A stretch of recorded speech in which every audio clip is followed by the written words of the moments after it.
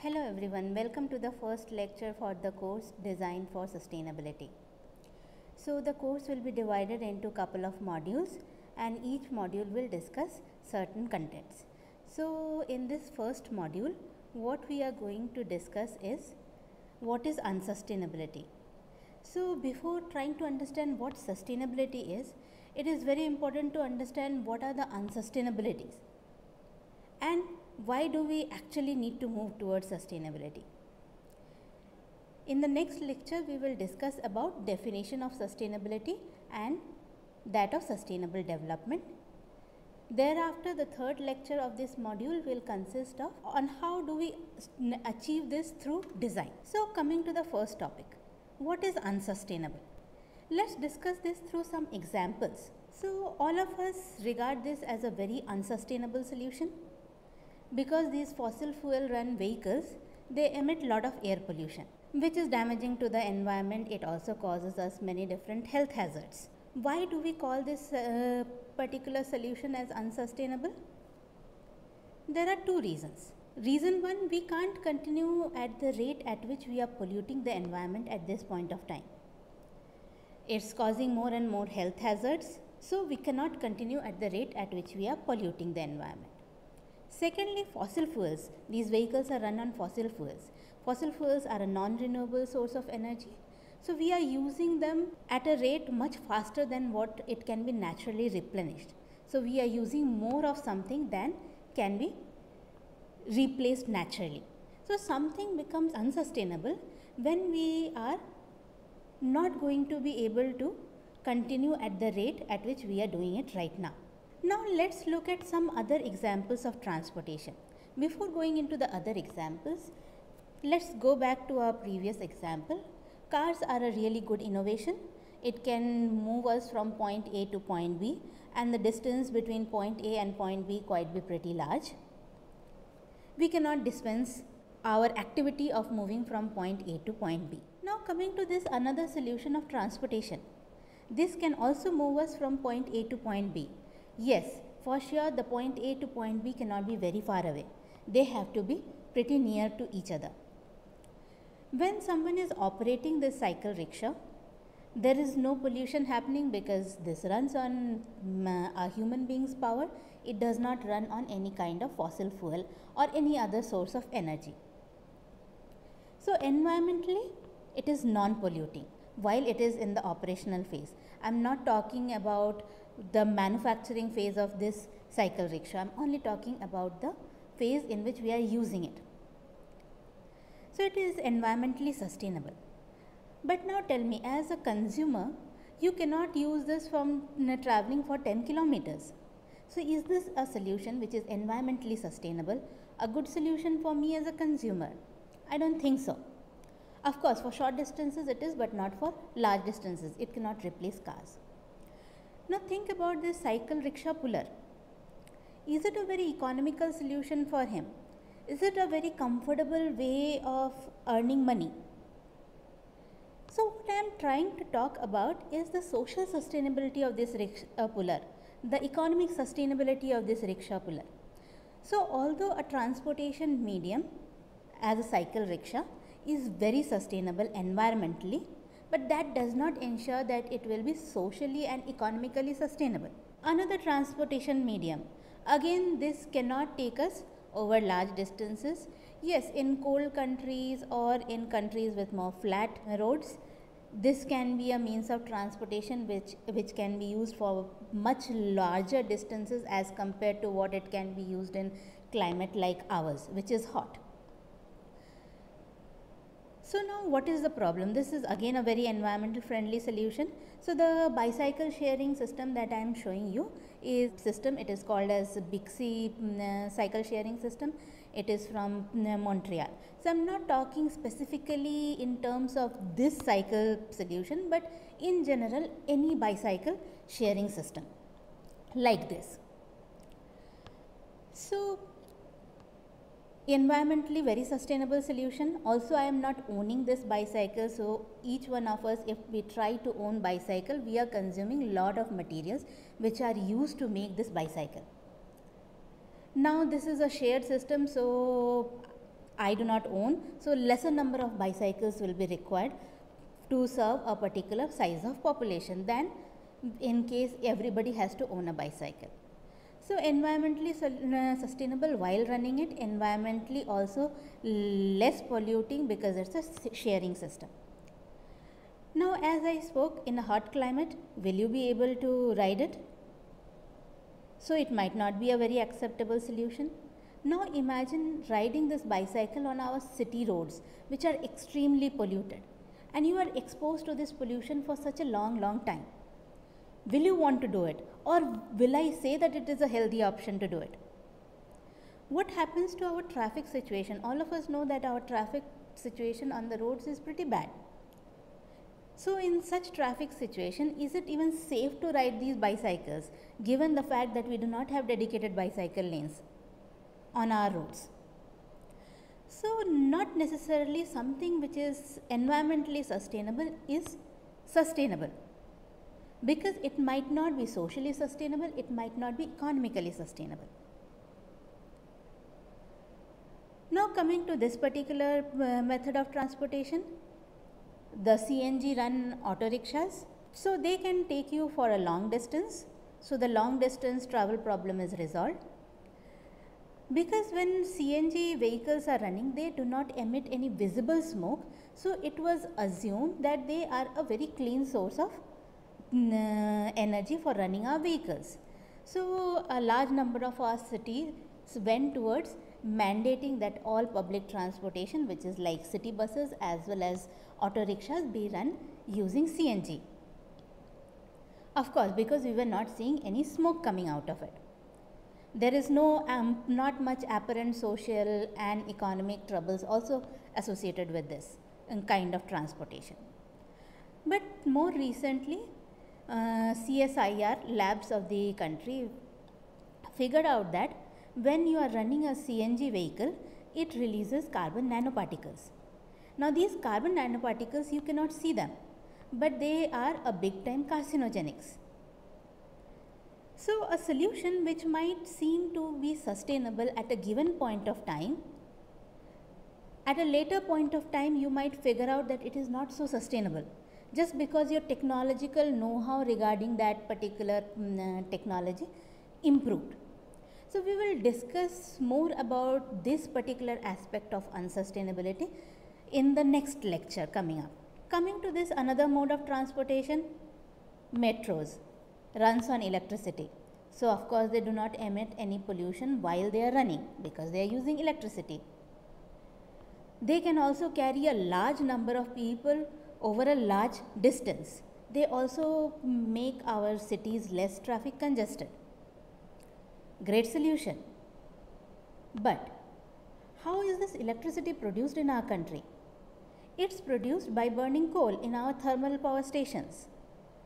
And when we burn coal, we are producing a lot of pollution. Or otherwise you can construct hydroelectric projects, so where you build big dams and produce this electricity. Dams change the local ecology of the place. In many places, floods or droughts are being blamed upon the large scale construction of dams. It also displaces lots and lots of people. So you can see that hydropower plants have environmental problems, social problems, as well as economic problems when we speak in terms of sustainability. What do we gather from here? So it's not only the product at the usage phase. When we are talking about sustainability, we have to consider the entire life cycle of a product or a service. What do I mean by an entire life cycle is starting from the raw material extraction. So say for example, for making this train body, I might need steel, I might need aluminum, I might need different kinds of plastic and so on. So I would need to extract these raw materials. So what are the sustainabilities or unsustainabilities involved when I am extracting these raw materials? That is my stage 1. Second stage is I will put all these raw materials together and make this final product. So which is the production phase. The third phase is when from this place where this train has been made, I have to transport it to the place where it will be finally used. So, which is the distribution phase. So, all the sustainabilities and unsustainabilities involved during the distribution phase. Then comes the usage phase, and finally when this train is no longer useful, either I will have to scrap it or recycle some parts of it to make use of it for something else. So, that is the end of life stage. So, whenever I am talking about sustainability, I have to consider a particular product or service across its entire life cycle, so that I can clearly say whether it is sustainable or unsustainable and what are the pointers at which it is unsustainable. I will give few more examples to explain you when it is the usage phase which is the most polluting and when it is the production phase which is most polluting. Say for example, in this case of this metro train, the amount of energy spent, the amount of pollution caused during the time it is manufactured is way much more lower than during its usage phase, because this train might have a usage time spread over around 20 to 30 years. So, the impact at the usage phase is way much larger than it is at the manufacturing phase. Consider this other means of transportation. This is a means of transportation which runs on solar energy. Great solution because it's solar energy. So, once my solar panels are on, they are virtually costing me nothing to produce energy and run this vehicle. This vehicle of course does not have any emissions because it's running on solar energy. But what happens to the battery? Due to the current battery technology, the current battery technology is not environmentally friendly. So, although the energy source in this case was very environment friendly, but the battery is making it unsustainable at a certain point of time. So, in our previous slide, we were discussing about considering a product or service over its entire life cycle and analyzing the sustainabilities and unsustainabilities at various stages. And what we are talking about in this particular slide is, it's not only about the life stages, but it's also about the different components that are going into a particular product. So, some of the components might have a problem and we would require to redesign those components so that we can achieve better sustainabilities. Also from these examples, what you can see is sustainability is not an absolute concept. So, none of these vehicles are actually truly sustainable. So, one might be more sustainable than the other in a given context.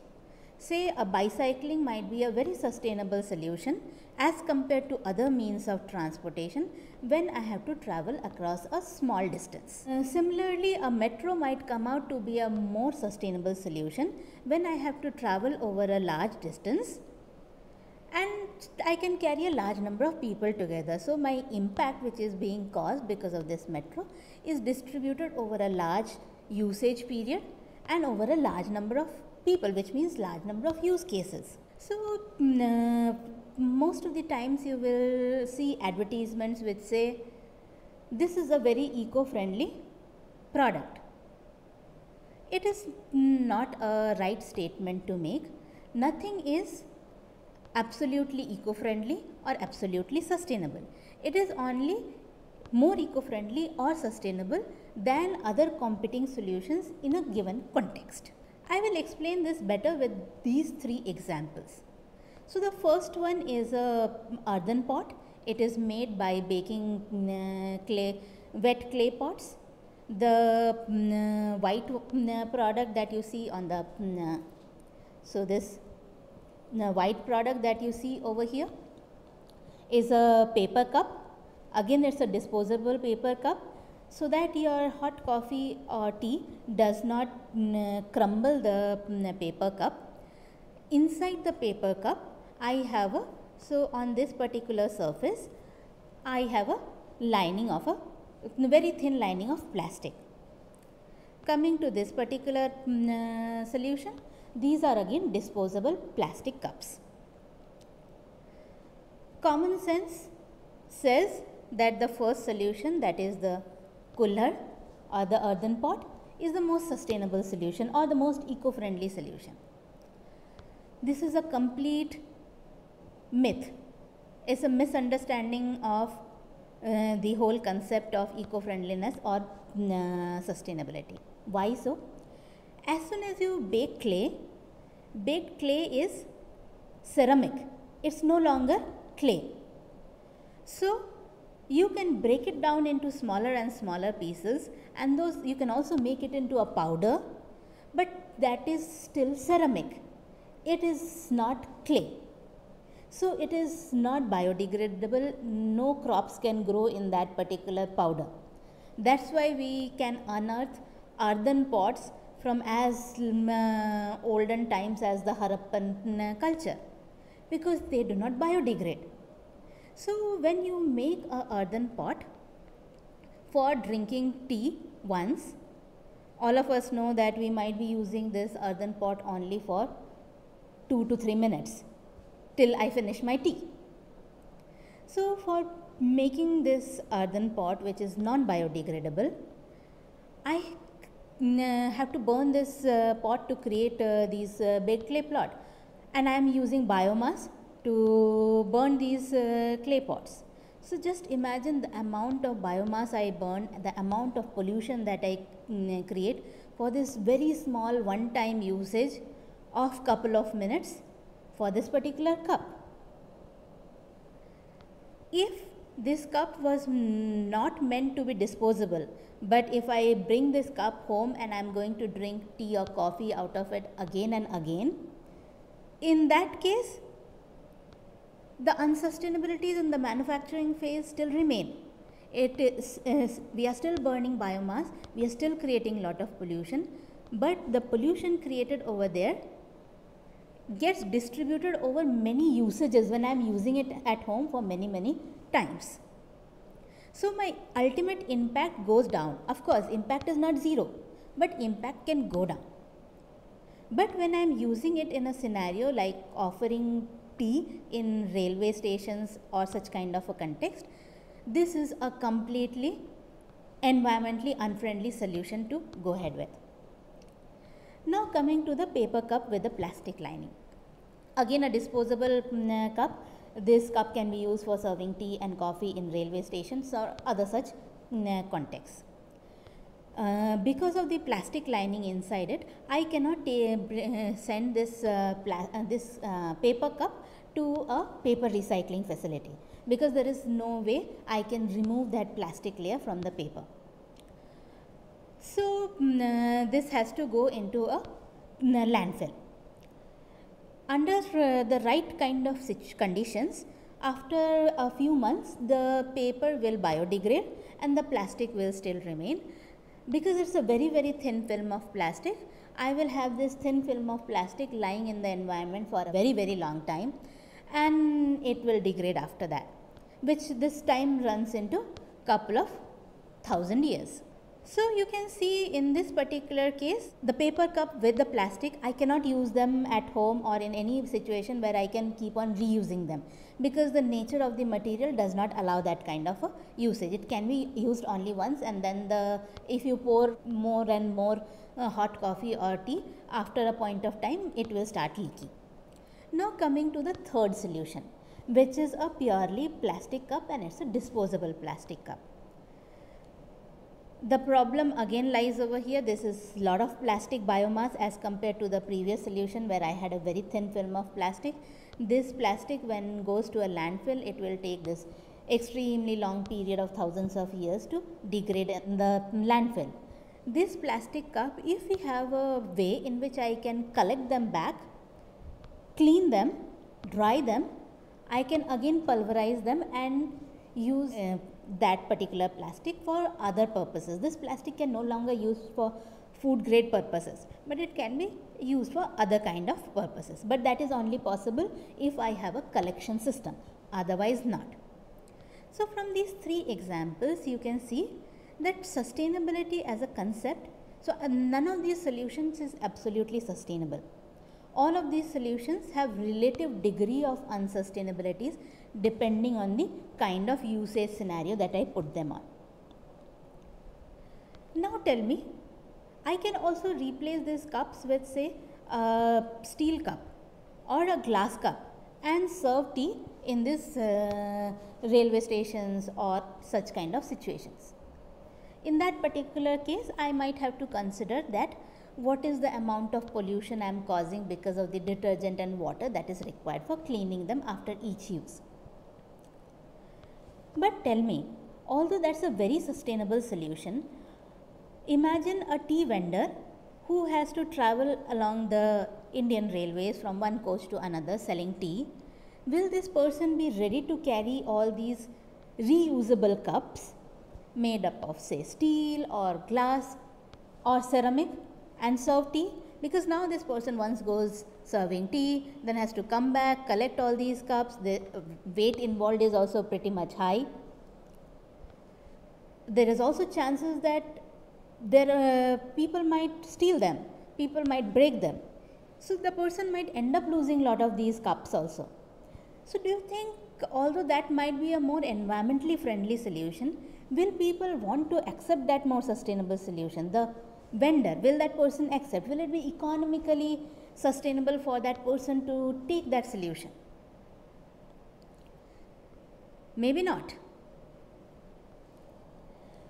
So from these discussions, we can see that whenever we are talking about sustainability, sustainability is to be seen not only on the environmental dimension. We have to look at sustainability from the social, economic as well as the environmental dimension. So how does it go ahead? So say for example, something is socially sustainable and economically sustainable. We call it as a equitable solution. Something which is socially sustainable and environmentally sustainable, we call it as a bearable solution. Something which is economically sustainable and environmentally sustainable, we call it as a viable solution. Only when something is sustainable on social, economic and environmental aspects, all the three aspects, we call it as a sustainable solution. So I will give you some examples which will make it more clear. So for example, growing crops using chemical fertilizers and pesticides have given rise to a bumper crop production. So you must be aware of the green revolution that happened in our country. So usage of fertilizers, pesticides, machinery for doing farming helped to increase the farm output in our country to a large extent. As a result, we could achieve food security. So we could, since we achieved food security, we could give farmers better income. So we had got a socially good, it's a socially sustainable solution, it's an economically sustainable solution. But fertilizers and pesticides, all of us know, have caused lot of environmental damages. So it was not environmentally sustainable at that point of time. So it was an equitable solution because it was a socially sustainable and economically sustainable solution. Now over the decades, when we have kept on practicing agriculture using these environmentally challenging methods like fertilizers, pesticides, machinery, pumping out lot of water from the underground, our river sources have got polluted, our food is polluted, which is causing us a lot of health hazards. Our soil's fertility has reduced. The water level has reduced so drastically that now I have to spend so much more money to draw water. So it is estimated that around due to these environmental damages which has occurred since the last couple of decades, the input cost of growing 1 kg of rice has increased from somewhere between 20 rupees to 30 rupees per kg. So now you can see now there is a reverse impact because of this environmental unsustainability. There are a lot of farmers who are going into debt because because the input costs are higher, so they have to take loans to farm their farms. If the crop fails, then they have a lot of debt. So there is economic unsustainability. Also, it has because of the bad impact on the health of eating those kind of food, or even the bad impact due to the change in the social fabric of the agronomic societies. There is a lot of social unsustainabilities which are coming up. So, since this solution was at the equitable stage, that is socially and economically sustainable and was not environmentally sustainable, we can see that there is a backfire which is happening. The economic and social sustainability is also now getting damaged. Now let's consider another example. Say sustainable farming is good for the environment and for the health of the consumers. So I can say it is socially sustainable, it is environmentally sustainable. So it's a bearable solution. Now the current ways of producing by using organic farming techniques, the production volumes are relatively lower. So if supply of food grains reduces in the market and the demand stays high because our population remains the same, so the price of products will go very high. So there will not be economic sustainability, which will in turn damage our social and environmental sustainability eventually.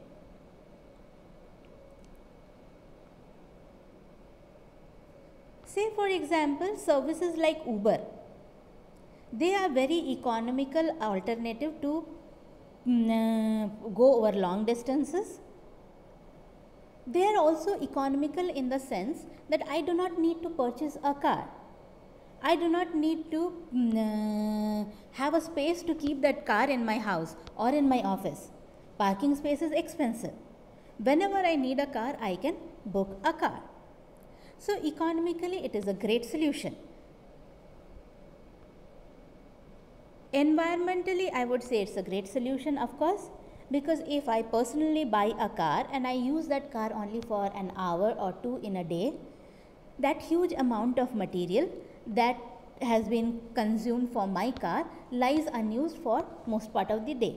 But if it's a system like Uber, the car gets more and more used.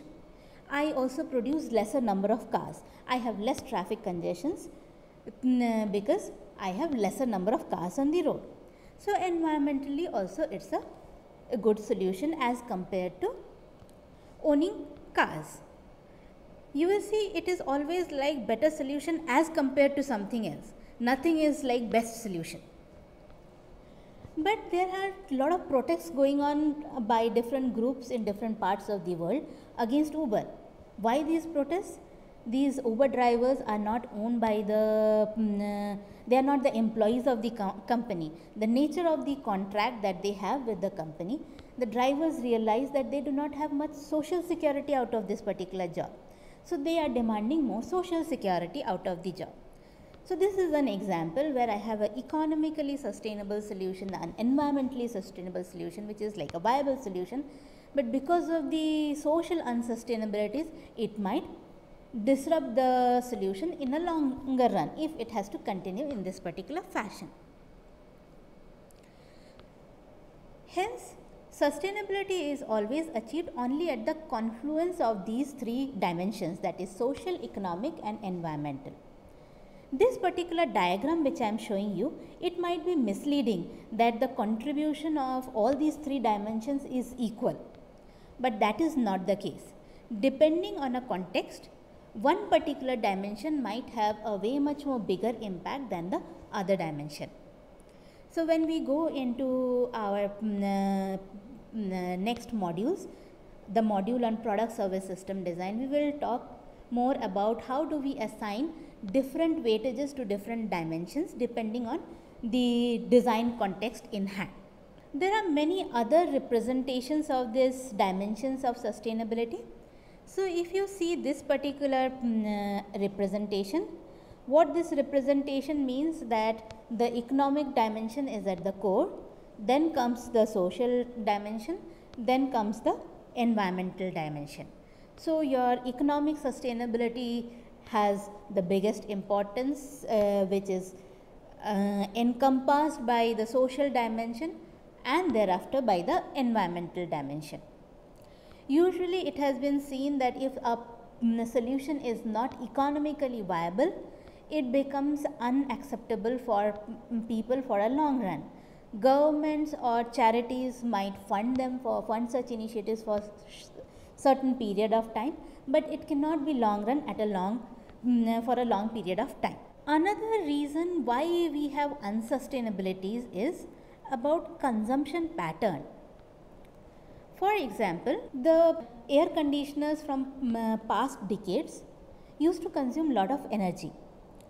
So the running cost of air conditioners used to be very high. So lesser and lesser people were interested in buying air conditioners because the running cost of an air conditioner is very high. Now the industry has moved towards star rated electronic products. So I can buy a 5-star rated air conditioner.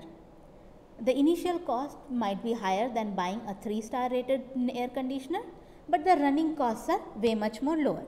Even a 3-star air conditioner of today consumes way much lesser energy than what used to be couple of decades back. Now this is a great environmental sustainability brought in, that the industries move towards making more energy efficient air conditioners. So we brought in sustainability on the production side. Now sustainability on the production side, what it had an impact on the consumption side. Now since my recurring expenditure on air conditioners reduced, more and more people went ahead and bought air conditioners. So the number of air conditioners working in the whole world increased exponentially. So the amount of energy that I might have saved because my machine became more environmental friendly, that is being offsetted because the number of machines have increased a lot. So many a times it has been observed that if the industry moves towards more efficient production processes, that does not imply that you will get real sustainability impact. It is more about the consumption pattern. So if we consume more, if we keep on consuming more, even if our machines are very efficient, we still bring in lots of unsustainabilities. Now coming to the next topic of today's lecture is, why do we need to move towards sustainability? What is it that is compelling us, or it compels you all who are the future designers and engineers to learn about sustainability, to practice sustainability in all their design activities? So research shows, you can see the first image versus the second image.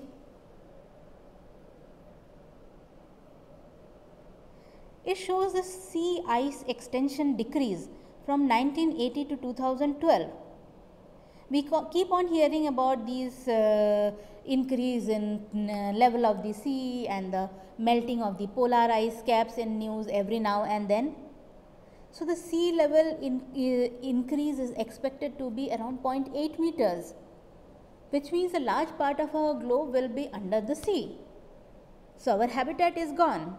A report on energy and air pollution, it tells us that every year 6.5 million people die because of all sorts of air pollution, which might be caused by fine particles, ozone, NOx, and so on. Just imagine 6.5 million people. These were the numbers which we were losing during world wars. FAO is Food and Agriculture Organization. They do a lot of research on the food and agriculture scenario of the globe. According to their research, from 2014 onwards, the number of undernourished people in the globe is on the rise, which means we are having lesser food production. This is another research which says if all of us on this earth were supposed to live the way Australians live, we would require 5.2 earths. If we were to live like, if all of us were to live like people living in USA, we would require 5 earths. So if you go down, the last one is India. It says if we all live like Indians live, we would require 0.6 earths. For the global thing, it's like currently the way all of us are living, we require 1.7 earths. So the amount of material energy that we are consuming, we require 1.7 earth. Of course, we do not have that extra 0.7 earth. Another research says that by 2050, all industrialized contexts, so I am not talking about developed countries or developing countries, I am talking about industrialized contexts. So say in India we might have some contexts which are not very industrialized. There are other places which are highly industrialized. So I am talking about all the industrialized contexts, not in terms of developed or underdeveloped or developing. So according to this research, by 2050, production and consumption systems in industrialized contexts should use about 90% less resources than they are doing today. Just imagine, how do we achieve that? So that is the challenge in front of all the current and the future designers and engineers. So that's why we are going to do this course, to try to understand how do we bring in sustainability, greater sustainability than what we are doing right now. So to summarize today's lecture, point 1 is sustainability is achieved when a solution is sustainable simultaneously on the dimensions of social, economic and environmental. The impact of each of these dimensions might not be same for a given context, they might vary. So one dimension might be more important than another dimension. Unsustainabilities have to be looked for in a product or service over the entire life cycle of it, that is from raw material production to production of the final products and services, to distribution of the products and services, usage of the products and services, and end of life of the products and services. Also, unsustainability have to be looked for in a product or service over each and every component of it. Unsustainability is caused due to the way we consume something. So we have to also consider what is the consumption pattern in case we have to work on designing for sustainability. An environmentally friendly solution might not be acceptable to the users if it is not convenient to use it. So many of our environment friendly or sustainable solutions actually do not work just because of the fact that it is not very convenient to use. So the users will not use a more friendly solution if it is not more convenient, if it is not affordable. Certain products are more harmful during production while others during usage phase or disposal phase. There are mathematical ways of computing in which phase a product has what kind of impact. So in our second module, we will go through certain strategies and tools which help us in giving numbers to this impact. So when in today's lecture I was trying to compare a earthen pot versus a paper plastic cup versus a plastic cup, I was talking in terms of only the different impact, the different stages and the different impacts I could have. I was not talking in terms of numbers. But there are also softwares available which helps you to figure out the exact impact, the carbon dioxide emission or the acidification caused because of a particular activity. So we can get the actual impacts and then compare between solutions for a given context and say which one is more sustainable. You can go through this particular website. It is called lensindia.org. It's a group of 150, almost 150 universities from all across the globe. We are funded by the Erasmus Plus program. What we are trying to do is create learning material in sustainability. So we develop lectures, we develop case studies, we also develop research material, and everything is uploaded on this website, and anybody and everybody can use all the content available on this website freely.